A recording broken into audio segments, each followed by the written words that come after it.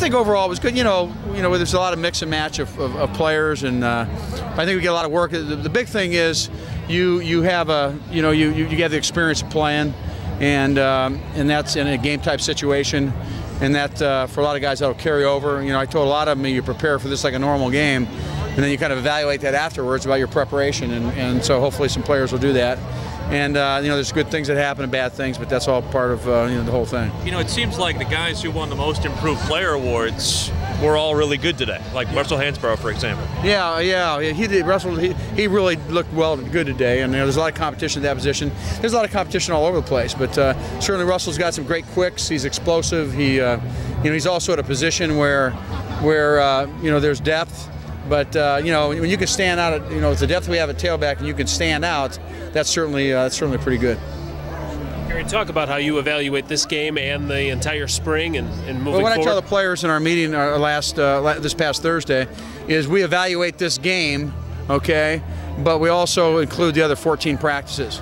And what we do is after this game, we'll do this by Monday. We'll set the depth going into August. And then you start again, and all the competition at every position is still open. So that's how we do things. We've always done it, and I think there's going to be a lot of competition going in well into the middle of August. Gary, obviously a lot of the attention on the quarterbacks. How important is what happens between now and the start of fall camp with those guys? I mean, putting themselves in position to compete there. Yeah, I think so. I think that it'll be interesting when that sorts itself out now. We'll have a 1, 2, 3 at least going into August, like at every position. But it's so much is just the work ethic of not only quarterbacks but the entire team. There's so much to get done. I told our football team, this, and I really never looked at it this way. I don't know why, but when they get back in January, all the way until they report in August, we're as coaches, we coach them on the football field 15 times.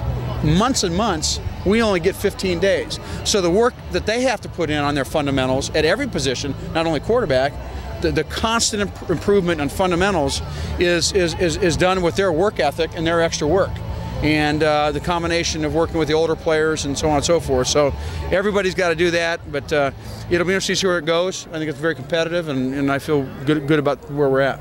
Just watching from up here, I mean, Matty said he was disappointed with the way he started, but encouraged by the way he finished. What were your impressions? Well, there's a lot of things going on out here. I mean, when you see an interception, did the receiver stop? Was he forced to throw the football?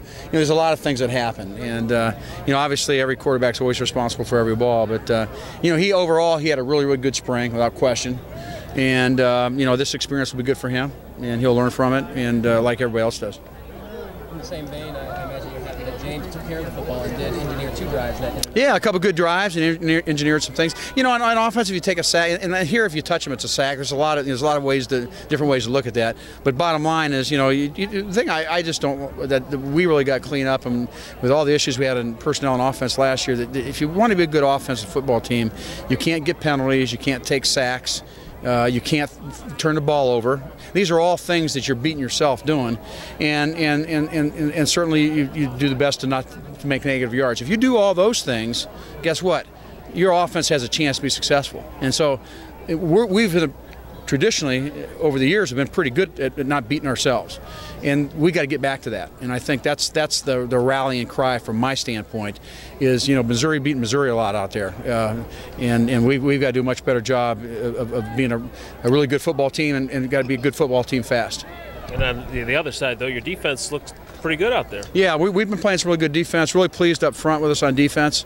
Michael Sam's had a great spring. Shane Ray's been doing outstanding. Matt Hoke he's a different player. As you saw Sheldon 2 years ago, and then all of a sudden you saw him a year later, you go, what the heck happened to this guy? Well, you mature and you grow, and so Matt Hoke has done really a tremendous job also, and so we got a good, probably the best group of linebackers we've ever had. We've had a couple young corners and young safety that are playing really well. So it's we got to when we decide the most improved. Generally, what happens is you we bring up a player, like we're in a meeting to decide, okay, let's most improved corner or most improved safety or what have you. And generally it's pretty easy. That guy's the most improved. Well, this year is one of those years that almost every position it could have been 2 or 3 players. And when that happens, that's good. That means you got a lot of players getting better and showing themselves in a good way. So I'm really pleased with that. What's the most important thing now that the players can do to meet back up with them in August? Well, what they have to do is obviously they'll have to finish academically, taking care of that. But it's about when they get back in June here for summer school. It's summer ball. It's working out with Coach Ivy and the staff, and then the seniors hold our workouts on Tuesday and Thursday night. They run it by themselves. They help coach it. They're part of it also. But it's a constant working at fundamentals. Again, that stat I said a while ago. We have 15 practices in a 4-month period of time or 5-month period of time. That's the only time we're allowed to coach them. They got to do a lot on their own, and that's the rallying cry to have a team that does that. Were mistakes down this spring compared to last spring?